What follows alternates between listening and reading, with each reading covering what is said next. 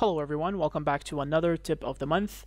In today's tip of the month, we're going to be looking at creating safety bays for underground drifts. So as we can see here, we have a 3D drift drawn by the drift design module found in engineering. And what we would like to do is that if we hide this 3D, we have the walls and the center line. We want to be able to create safety bays along this wall here. So the north wall, basically. So the first thing to do is to go to the engineering module in drift design, and we have a special command for that called safety bay.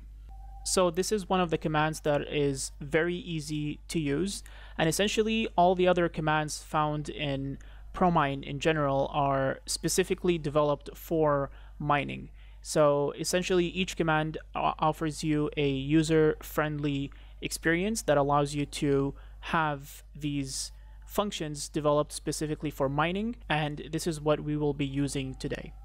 So we're going to click on the safety bay command, and we're basically going to follow what's written in the dialog boxes as well as the command line.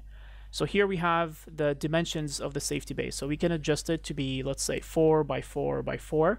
So all these are unitless. And the spacing between each safety bay along the north wall here will be 30 units.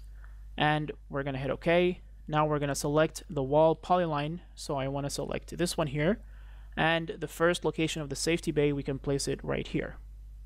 So now we can select the bay direction. Since this is the wall on the north side, we're going to pick the upper direction.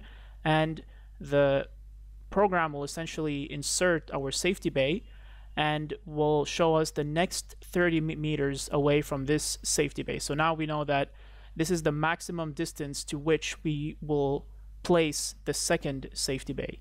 So we can click somewhere right before the X here.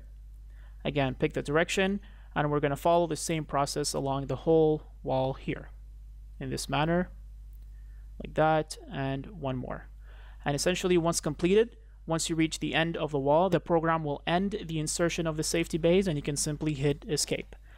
Now, if we want to do this in 3D, what we can do is essentially go to the 3D model command, select the center lines of each safety bay in this way, hit enter, and choose your drift shape. And we're going to place this on the layer 3D, like that. And the program will proceed by creating your 3D models as well. And in this way, you'll be able to visualize your safety bays in 3D as well. And this concludes our tip of the month. If you have any questions, feel free to leave them below. Thank you for watching.